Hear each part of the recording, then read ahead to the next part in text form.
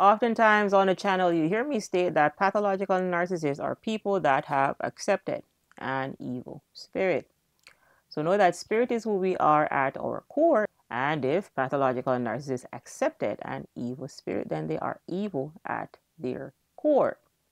So know that we are spiritual beings having a physical experience, and pathological narcissists abandoned their light. And if they abandoned light, then they accepted darkness. All right.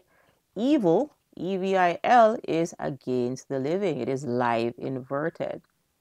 And if pathological narcissists abandoned life, then they accepted death.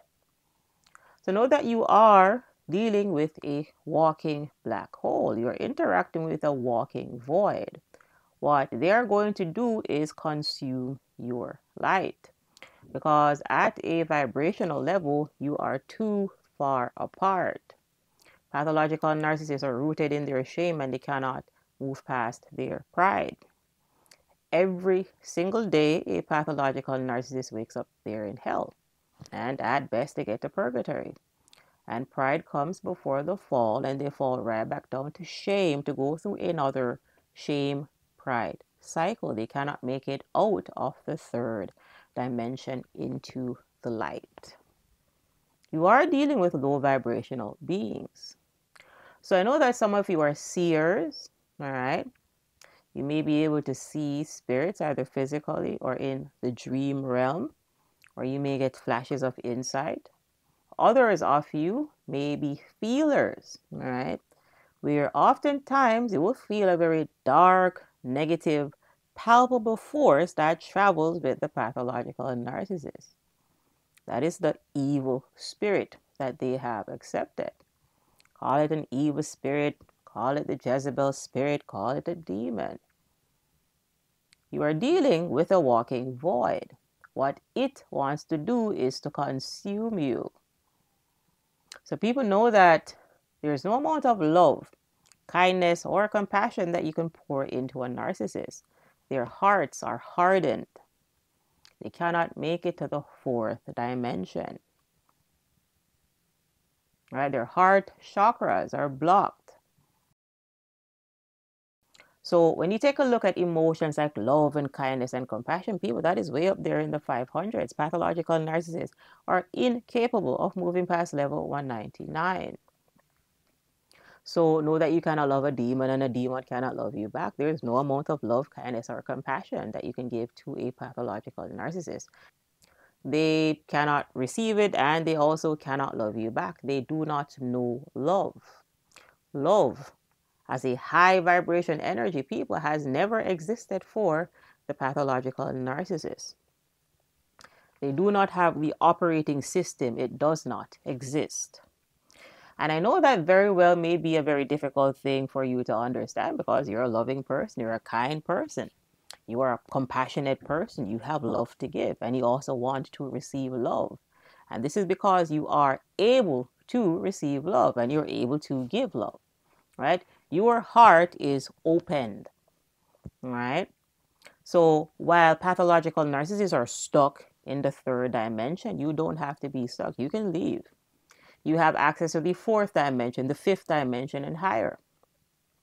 So in your ego death, right, in your dark night of the soul, in your spiritual awakening, people, you activated your third eye. That is the spirit of discernment. Pathological narcissists, again, are stuck in the third dimension. Why? Because they have accepted an evil spirit, or spirits, because again, it could be plural. And this is what you may call a legion of entities.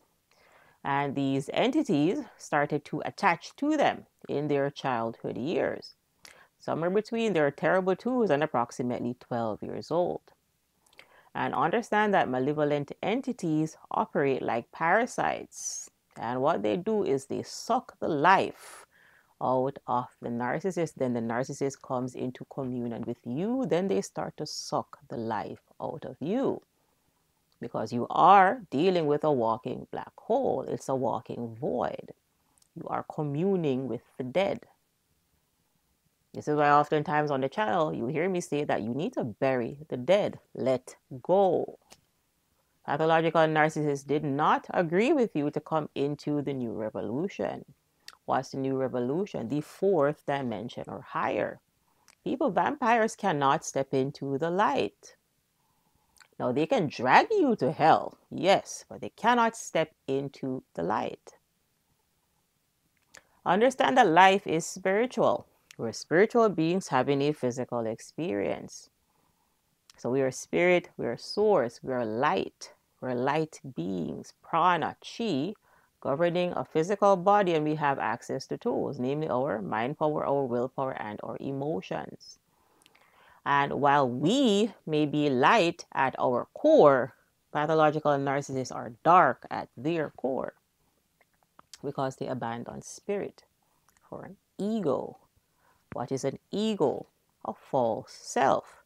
This is why we had to have an ego death to spiritually awaken, but pathological narcissists cannot have an ego death because they believe that they are the ego. They believe that they are the mask, you see. And this is why pathological narcissists will have a narcissistic injury when you test them or when you check them. When you see that something isn't adding up with their behavior versus what they say. And people, what is a narcissistic injury? A narcissistic injury is when a pathological narcissist perceives a threat, whether real or imagined, because they could make it up, that goes against the ego, that goes against the grandiose false self. So they don't want to take the mask off. What happens is when you injure the narcissist, they actually grip that mask even tighter to their face. And if that mask doesn't work, they put on another one and another one and another one, because that is what the mind does. The mind generates thoughts. So the mind generates another mask and another mask and another mask and another mask and another mask. And the pathological narcissist gets deeper and deeper and deeper into their ego, their false self, and their spirit shrivels up. So today they're like 95% ego and 5% spirit. So understand, people, that when pathological narcissists abandon their light, this allowed space for dark force energy to step in. And this is what you call demonic energy. Now, this is what you hear me refer to on this channel. I'll call them malevolent entities. That is what you're interacting with. A malevolent spirit, an evil spirit. It comes to destroy. It will lie to you. It comes to cause chaos and division. It comes to divide and conquer. You cannot grow with a pathological narcissist. They are regressing. You cannot grow with evil. Evil destroys. So as you awaken and as you become more aware, learn how to discern spirit, because we are spiritual beings having a physical experience. What you care about is what is behind the physical veil. How is that person using their mind? Are they using their mind as a tool for good? Are they using their mind to manipulate others? Because an evil spirit uses the mind for evil. An evil spirit also uses their emotions for evil. So is that person emotionally manipulating you? Are they playing mind games? Are they toying with your emotions? Discern the spirit.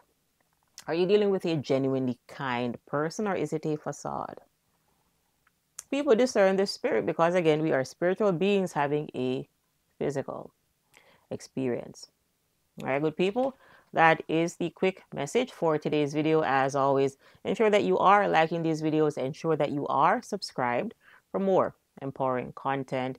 If you have any questions or feedback, go ahead and leave that down in the comment section below. If you need a one-on-one coaching session, go ahead and check the links in the description section, or go ahead and check out the narcdojo.com website. That is narcdojo.com. All right, Sheik is the name. Thanks for watching. I'll see you in the next video.